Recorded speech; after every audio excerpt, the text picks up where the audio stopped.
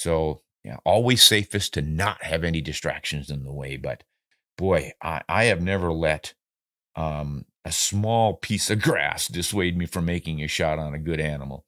Now, also consider your bullet because some light varmint bullets are likely to break up a little more easily when they hit something. Years ago, I did a test with the 22-250, and I think it was a 40 grain hollow point frangible varmint bullet. And I shot through a bunch of branches in a plum thicket in South Dakota. I put a target on the backside, and I couldn't predict how many branches I was going to hit. You know, it was just enough of them that I knew it was going to hit that bullet and deflect it. The idea was, is it going to tear it apart?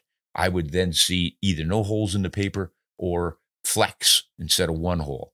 Every shot, and I don't remember how many it took, maybe 6, but every one of them got through.